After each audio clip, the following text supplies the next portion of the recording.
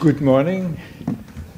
I want to thank Professor Voice and his organizing team for inviting me to this important meeting of the Polish Physical Society to beautiful Wrocław, and for giving me the opportunity to talk about what's perhaps my favorite subject, laser spectroscopy of hydrogen. Spectroscopy, of course, is an old field. Wrocław played a pivotal role when Gustav Kirchhoff, in the middle of the 19th century, was a professor here, and Robert Bunsen came to Wrocław, and they became friends, and together they developed spectral analysis as a tool for chemistry. They would look at the spectral lines emitted by hot elements and use these lines as fingerprints to identify different elements. One particular spectrum that is very simple and that played a fundamental role in the development of quantum physics is the Balmer spectrum of the simple hydrogen atom.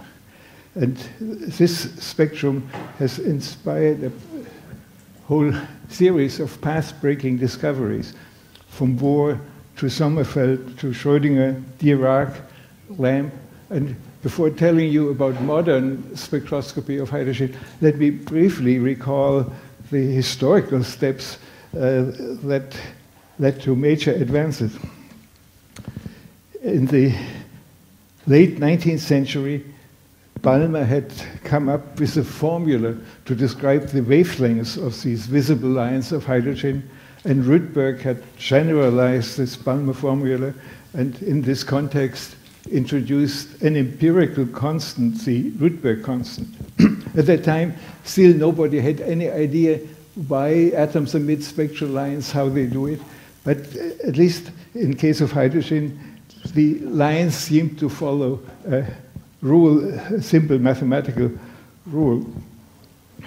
Then later, after Rutherford had discovered the nucleus of atoms, Niels Bohr came up with his planetary atom model, where he assumed in a drastic, non-classical way that electrons orbiting, or the electron orbiting this proton nucleus, would only be allowed into special stable orbits, and that radiation is emitted or absorbed in jumps between these energy levels. This model had many shortcomings, but it allowed Bohr to express the Rydberg constant in terms of the electron mass, the electron charge, Planck's constant, the speed of light. And this was in very good agreement with the measured Rydberg constant. So people felt there must be something to this radical, non-classical approach to atomic physics. Max Born, who was born here in Wrocław, and Werner Heisenberg struggled with the shortcomings of this early model and developed what's now known as matrix mechanics. And we know nowadays that this is equivalent to the wave mechanics developed by De Broglie and Schrödinger. De Broglie argued maybe these stable orbits in the hydrogen atom are those where the wavelengths of the electron matter wave is an integer fraction of the circumference.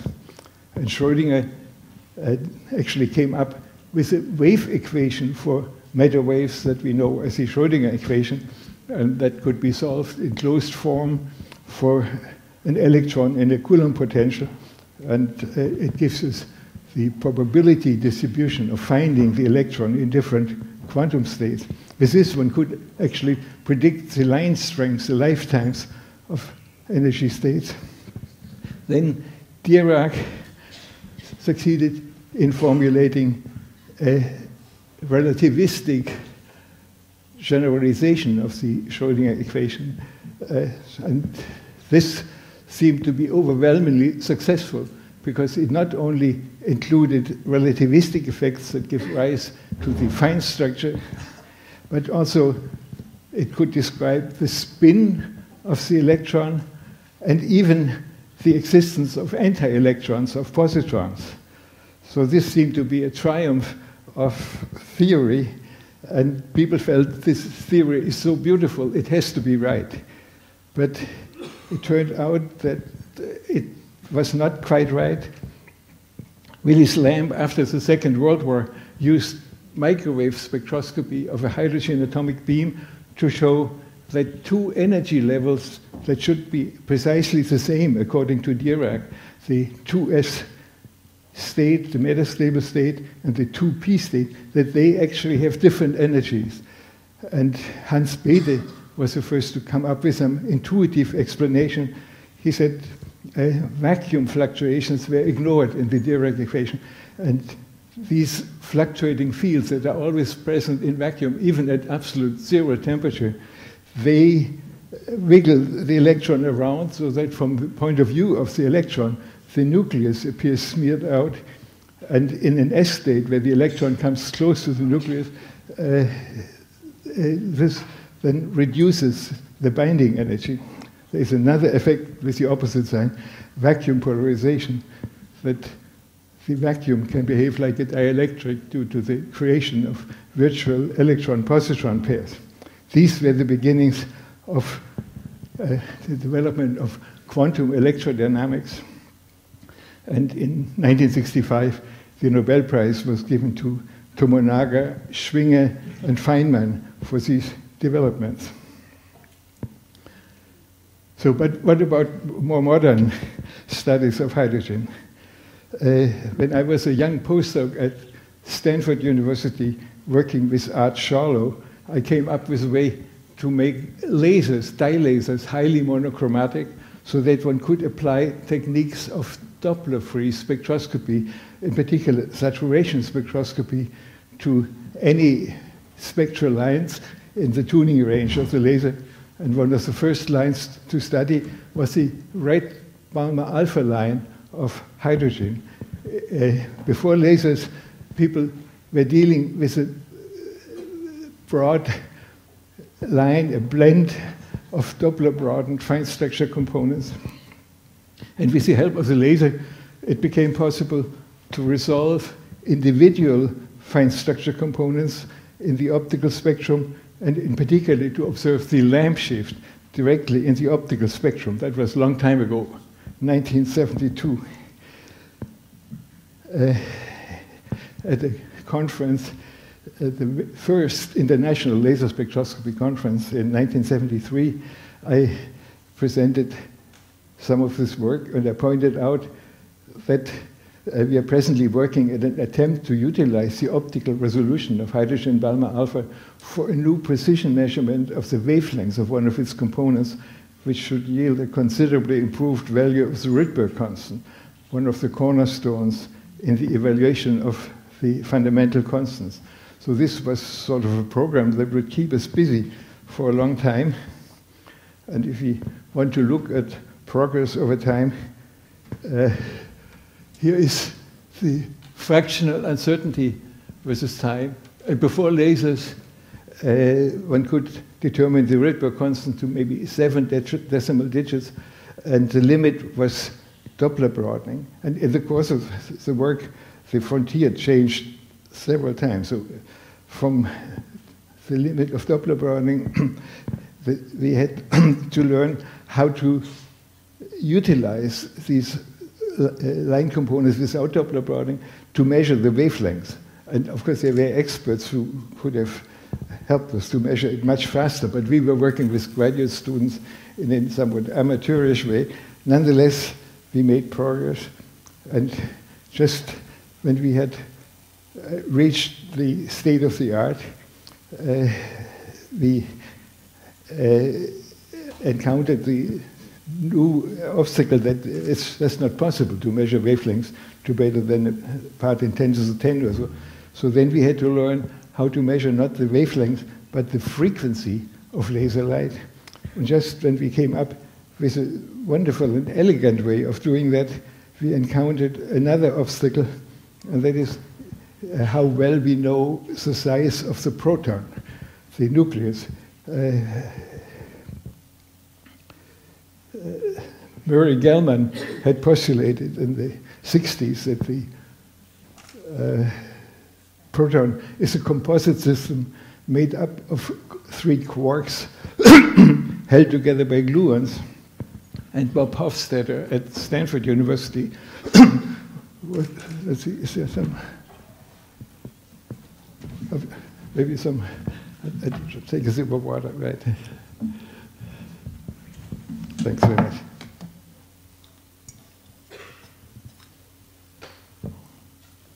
Thanks.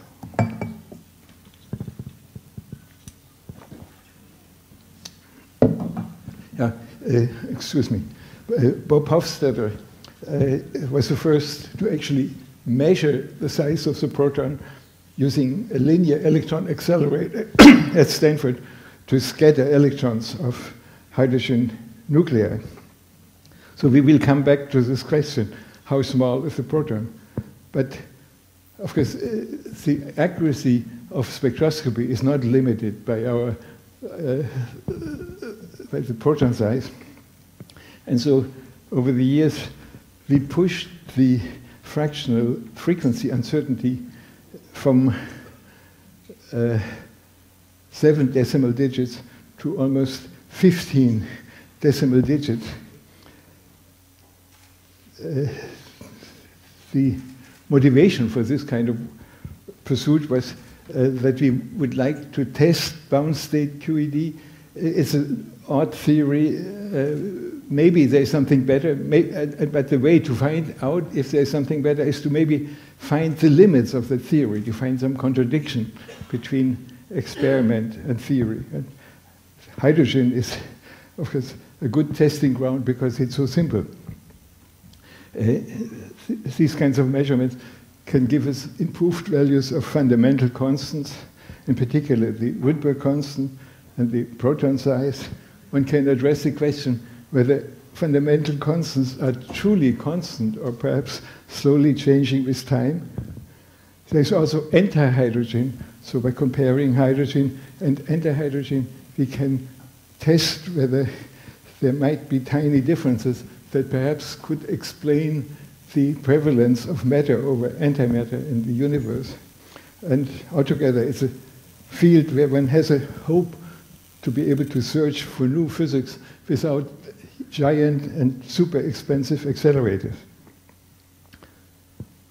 One particular transition that we concentrated on is a 2-photon transition from the ground state of hydrogen to the metastable 2s state that was first observed in 1975 with Carl Weyman, who was one of my early doctoral students and later went on to win the Nobel Prize for Bose-Einstein condensation of atoms.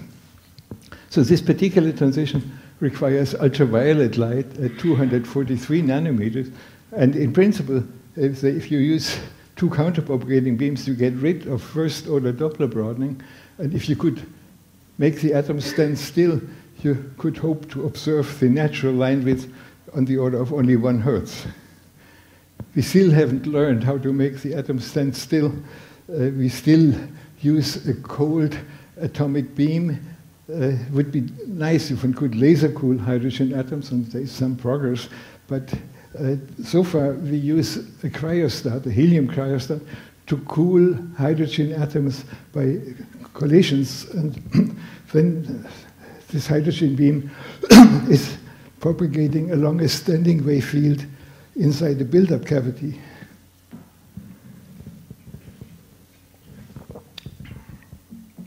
And when we excite atoms to the metastable 2s state, we can observe them by applying a quenching electric field. They emit Lyman alpha photons that we can count.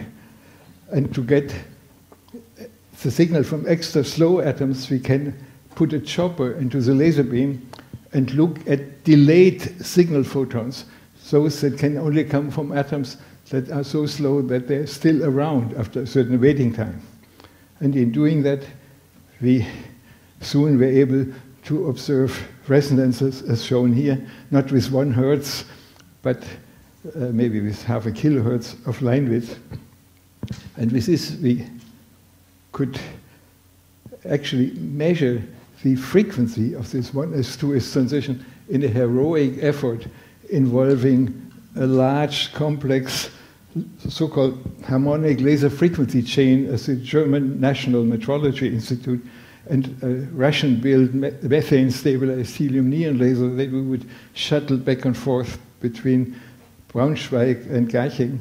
But nonetheless, about 20 years ago, we had made a measurement that made it, at the time, the most accurate measurement of an ultraviolet or visible optical frequency.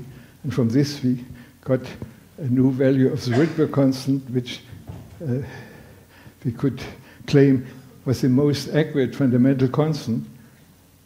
And from comparing different transitions in hydrogen, we could also measure the lamp shift of the ground state, which at the time was the most accurate test of quantum electrodynamics for an atom.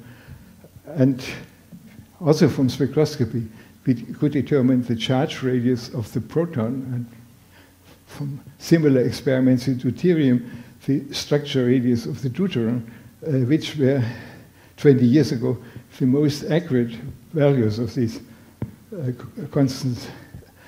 So this took 10 years of effort, and nowadays it can be done more or less in an afternoon because we have a new tool that burst onto the scene at around 1999, the laser frequency comb. For the first time, it provided a simple tool for measuring the frequency of light. It provided a phase-coherent link between the optical and the radio frequency region, and it can be used as a clockwork mechanism for optical atomic clocks. So what is a frequency comb? At the heart of a frequency comb, we have a mode-locked laser in most cases. And in the most elementary form, such a laser consists of an optical resonator, 2 mirrors with a pulse of light bouncing back and forth. And there is an amplifying medium, so we can keep it going, even though we couple out a train of ultra-short pulses. And these lasers were actually available at the time. There were hundreds of laboratories using mode-locked titanium sapphire lasers or dye lasers for the study of ultra-fast phenomena.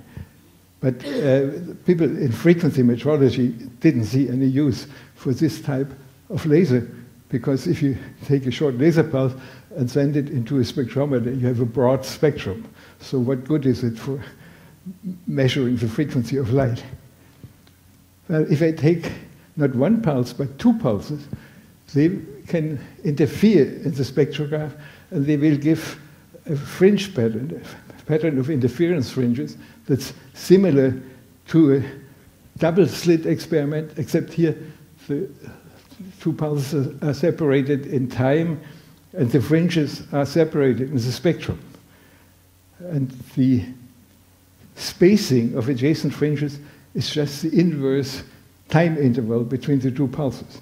So the farther apart the pulses are, the closer together these interference fringes move. And in a way, if you look at it, it looks like a comb. So, oops, I wanted to stop here, but okay. So if I have not 2 pulses, but many pulses, then just like moving from a double slit to a grating, I can get sharp spectral lines. And of course, for it to work so well as in this animation, I need very precisely controlled timing. But that's, in essence, how a frequency comb is produced by a mode-locked laser. What most people found surprising is how far these elementary principles could be pushed.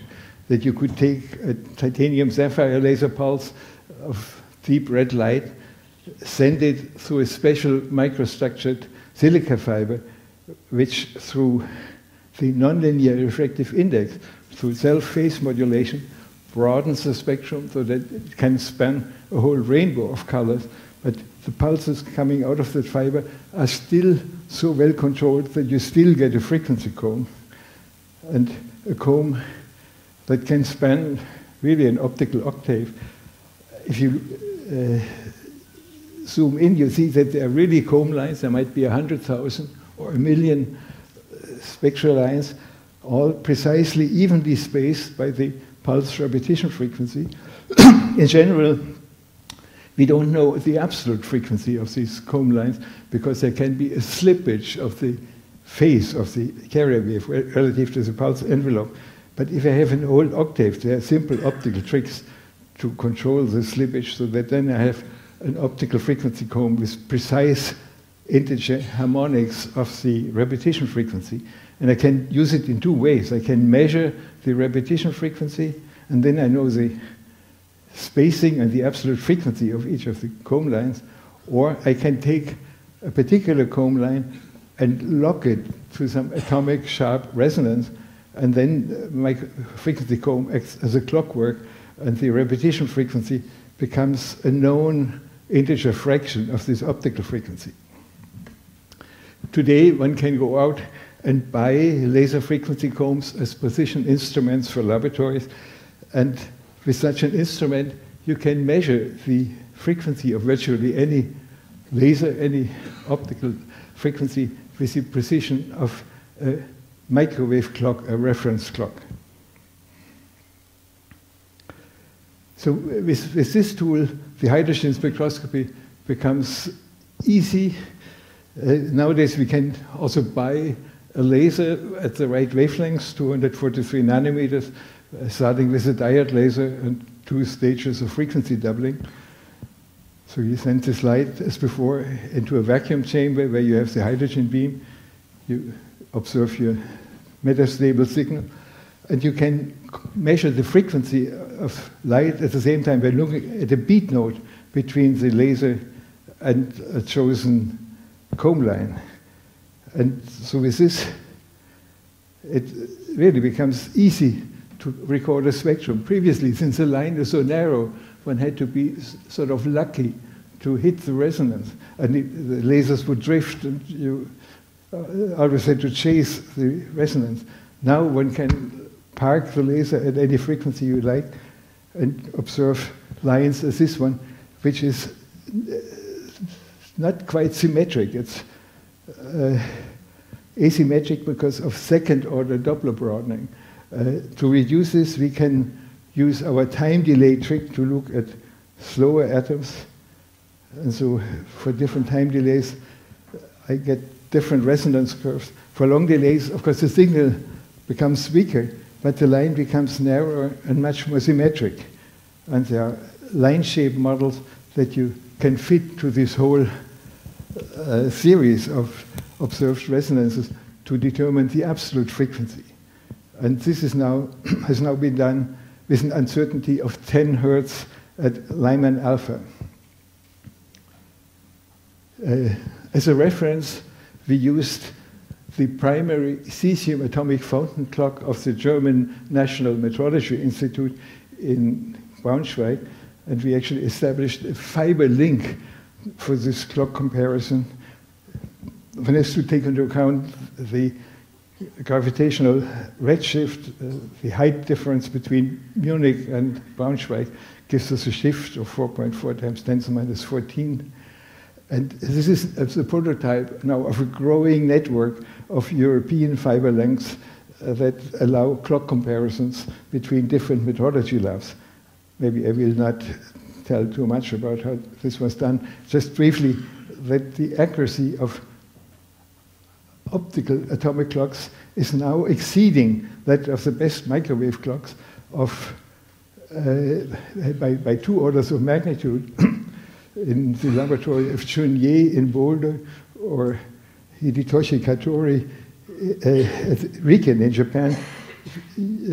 People are comparing 2 optical atomic clocks to that level, and if you take one clock and lift it by 1 centimeter, you can detect a change in clock rate, which is disturbing in a way, but is of course required by general relativity. So we have a very accurate measurement. Now we want to compare this with theory. And hydrogen, of course, is the simplest of the atoms, so we expect the theory to be simple. And it is, according to Bohr and Schrödinger, the energy levels just in atomic units are given by 1 over the principal quantum number square. According to Dirac, it's a little bit more complicated. And if you look at S states without orbital angular momentum, we can expand the Dirac solution as a power series in terms of the fine structure constant alpha that was introduced by Sommerfeld to explain the observed fine structure in atomic hydrogen. So this is a little bit more complicated, but it's by far not complete. I also need to worry about the recoil of the nucleus in this two-body system, so then it becomes more complicated. And of course, there are relativistic corrections to the recoil. And up to this point, I have not worried about lamp shifts, about radiative corrections. So let's see how it goes on. So if I look at the self-energy and vacuum polarization and 2-photon corrections and 3-photon corrections, radiative recoil correction, nuclear self-energy, the polarizability and the nuclear size, it gets out of hand. And it's still not complete. There's still uncalculated higher order terms. So what can we then tell about the ground state of atomic hydrogen? Here we have the numerical values for these different terms and their uncertainties. And by far, the biggest uncertainty is due to the finite size of the proton. There are uncalculated two-loop corrections and radiative recoil corrections that would come in. But as long as we don't know the size of the proton, nobody feels compelled to pursue these calculations. If we want to measure the size of the proton by hydrogen spectroscopy, we can take advantage of the fact that the energies, say, of S states go with Rydberg constant over n squared plus lamp shift terms over n cubed. And the ground state lamp shift contains an effect due to the finite size of the proton. This is by convention. So as we go to higher states, we can take advantage of this different scaling and use two different transitions to measure the two unknowns, the Rydberg constant and the ground state lamp shift, and with this the proton size. And this has been done in a number of experiments. And so here is now the result of such experiments directly expressed in terms of the proton charge radius. And so we have a whole series of results, and what one can do is determine the average. And so this is the average that enters into the official co-data value of the proton size. And people didn't see much reason to worry until almost 10 years ago or so. The proton size was determined in muonic hydrogen, a man-made exotic hydrogen atom where the electron is replaced by a muon that is 200 times heavier. And there is a discrepancy of 4 sigma. The discrepancy is even bigger, it's 7.9 sigma, if he takes the official co-data value for the proton size, which considers not only hydrogen spectroscopy, but also the results of electron scattering experiments at accelerators. And so this is what has become known as the proton size puzzle, that the proton seems to have shrunk.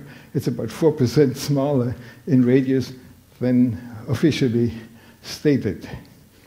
The muonic experiments are carried out at the Paul Scherrer Institute in Switzerland, where there's a strong source of muons, and if one shoots these into a hydrogen gas, you can produce a few muonic hydrogen atoms in the metastable 2s state.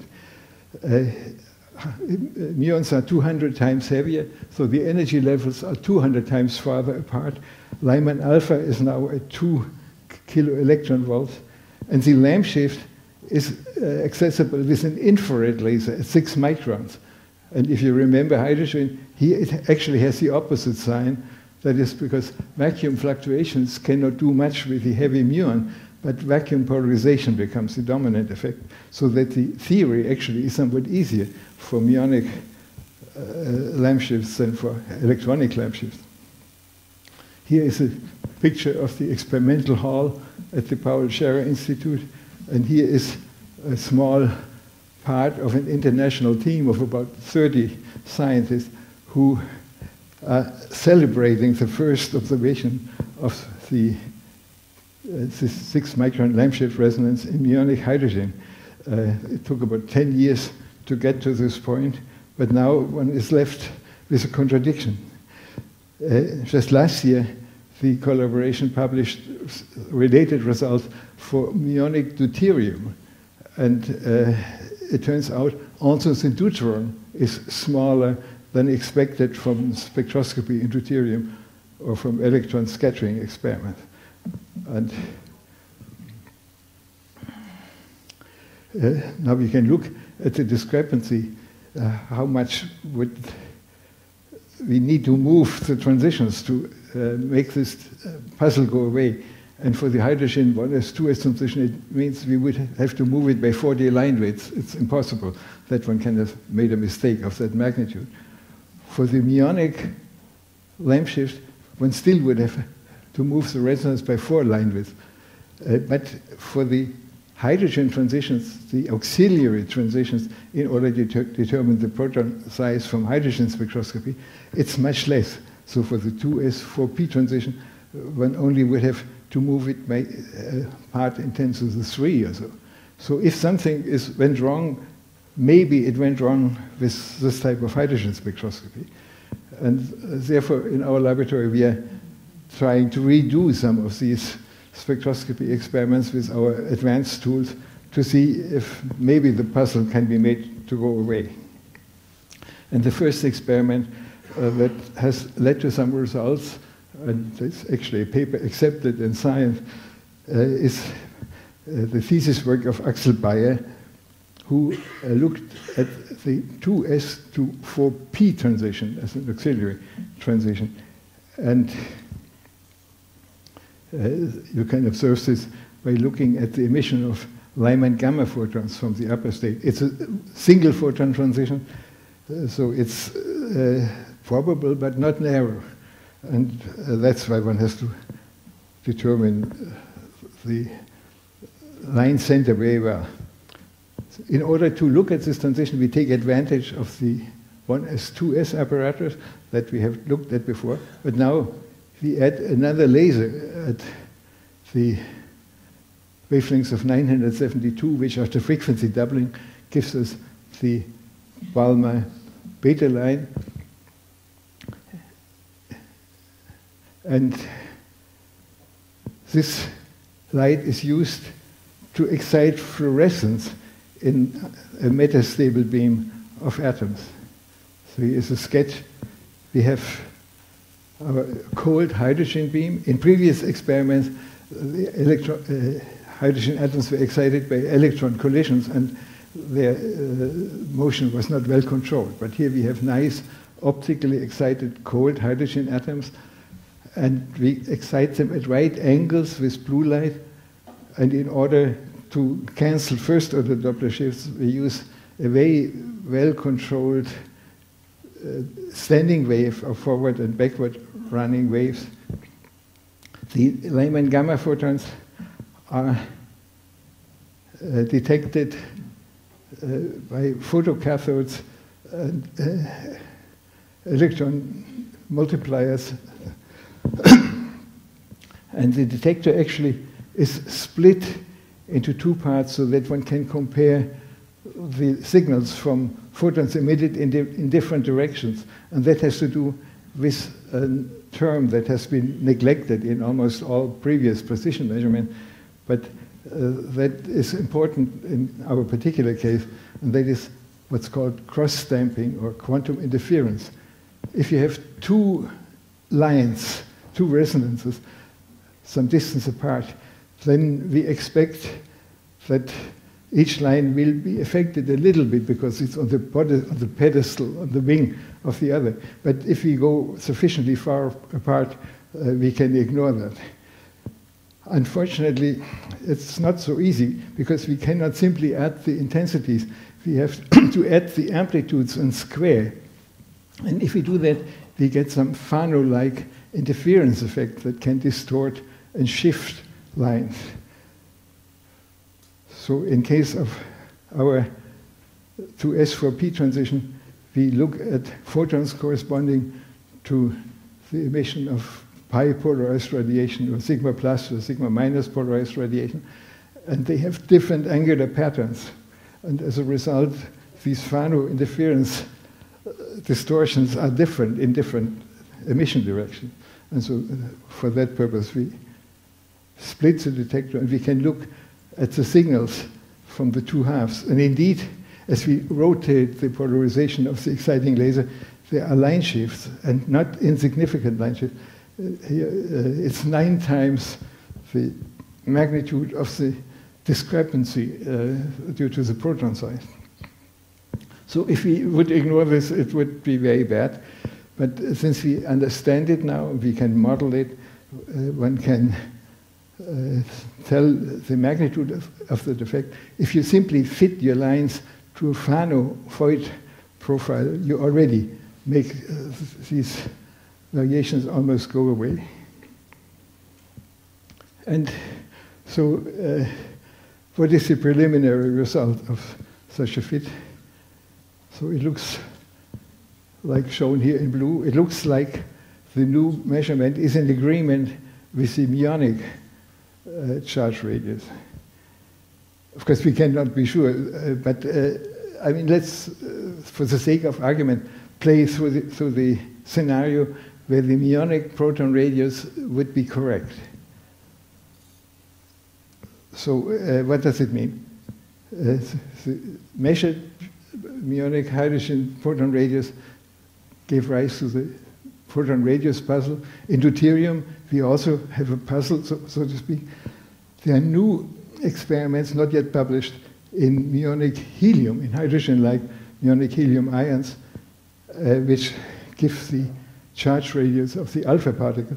And here there is no discrepancy. We get the expected radius.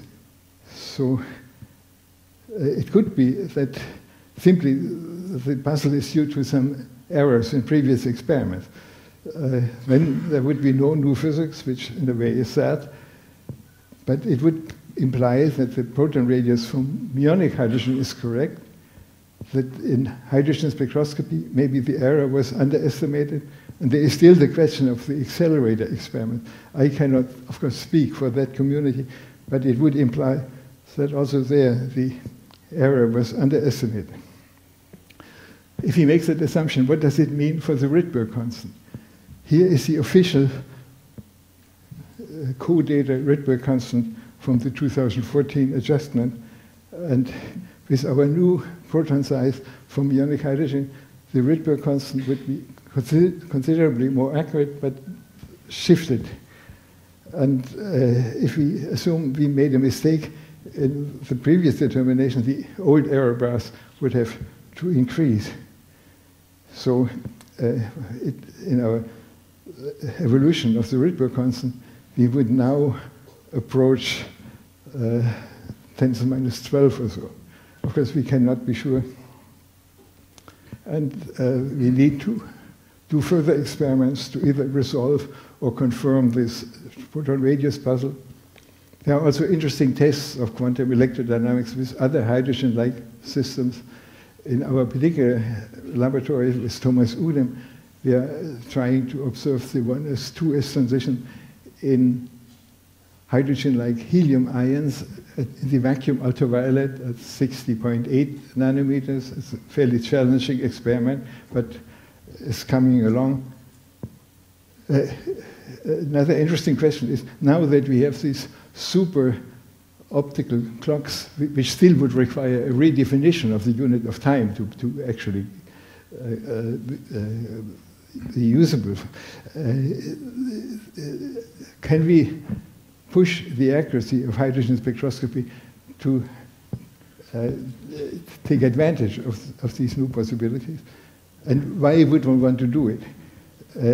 Well, one good reason, I think, is that now similar spectroscopy of anti-hydrogen has moved within reach, and the tiniest difference, even if it's at the 20th decimal place, between hydrogen and anti-hydrogen would shake our fundamental beliefs in physics. It would violate Einstein and the Standard Model, and it would definitely be worth investing quite some effort to push the accuracy to the level where one can observe some difference.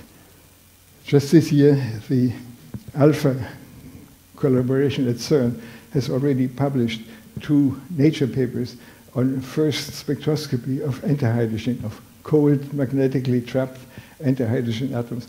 The first paper is on the 1s, 2s resonance that they can determine to a part in 10 to the 10 already, and very likely much better in the near future. And in the second experiment, they give a first result for the microwave resonance in the ground state, the hyperfine splitting.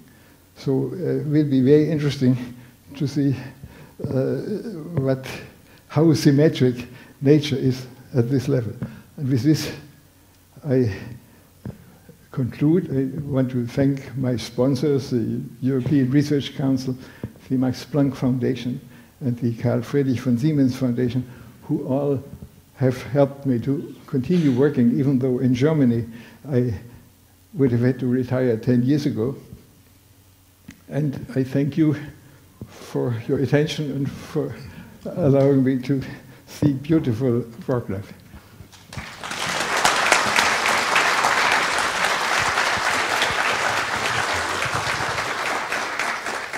Thank you very much for a fascinating presentation. We have time for questions or comments.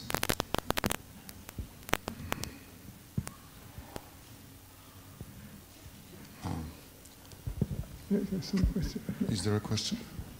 Perhaps I can ask a question if there is no. Is there a question in the audience? Okay, go ahead. Hello, thank you for the lecture. How do you want to measure or investigate the gravitational forces with the spectroscopy of anti-hydrogen? Well, I mean, the difficulty so far is that there are only very few atoms, and they require different methods of spectroscopy than for ordinary hydrogen.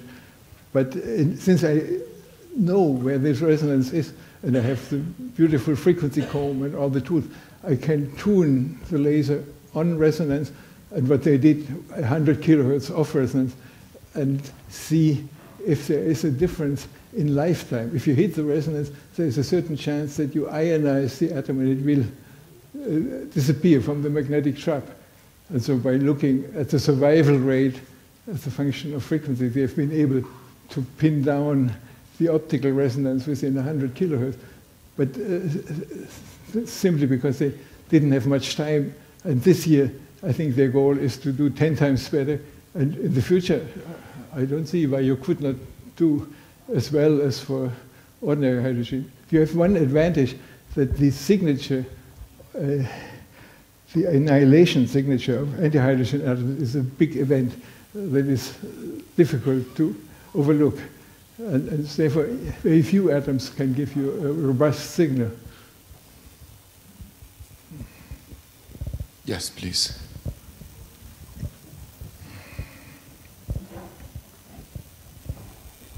This is a very naive question, but is this radius of hydrogen a fundamental physical constant, or it may be somehow expressed through other constants? And this concept of having such a huge accuracy of the radius is a kind of strange to me, because what does it mean that we have a border between existing proton and the rest of the world? Right. And of course, I mean, we don't know if the system of constants changes, how it changes, whether it's the fine structure constant or something else. But one can see if there's any indication that perhaps the fine structure constant changes, and there have been indications from astronomical observations that maybe the fine structure constant was different in the early universe. And therefore, we've tried to think how would we detect in the laboratory a change of the fine structure constant. And you can do that, for instance, by comparing optical transitions from different elements, or even within the same atom, two different transitions. The very first laboratory experiments that gave some significant result were actually carried out in our laboratory with hydrogen. But quickly it became clear that other sharper transitions used by the clock community give you a better handle. And of course, as time goes on, also the time base over which one can compare is increasing. So I think right now the uncertainty, or we know that the fine structure constant cannot change by more than 10 to the minus 17 per year. That is the current limit. Because we also don't know if it changes uniformly with time, or if it changed much in the early universe and is stable now. We have no idea. So this is really fishing in an unknown pond.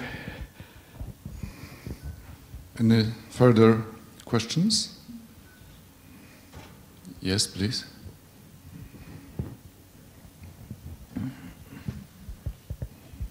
Thank you for the wonderful talk.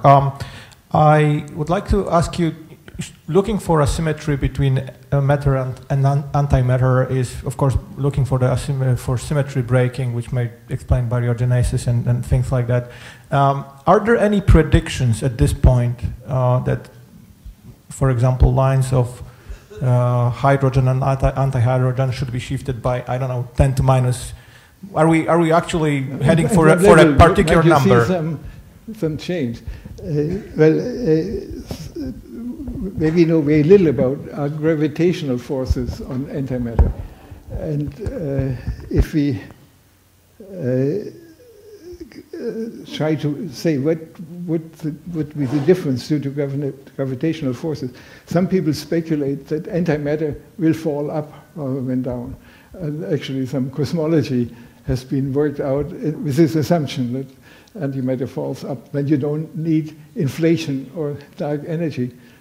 But so what would it mean if anti-hydrogen would fall up rather than down? I would assume if CPT symmetry holds, anti-hydrogen and hydrogen should behave the same far away from gravitational fields. Say outside our galaxy, they might be the same. Now to bring them in, the hydrogen atom would fall due to gravity, so it would have a mass defect due to binding, and the anti-atom would have to be pushed in, so it would gain energy, and its mass should increase. And so if I think of the position of our solar system in the galaxy, I think the change would be 10 to the minus 6. So it would be a very big change, and we don't see anything of that kind. So I think we can rule out that antimatter falls up. But there are different models of gravitational forces that would allow for some small differences in gravitational effects. So this could be one source of difference. If we still want to keep CPT symmetry, but of course we don't know up to what level this symmetry holds. Thank you. We shall thank Professor Hänsch again.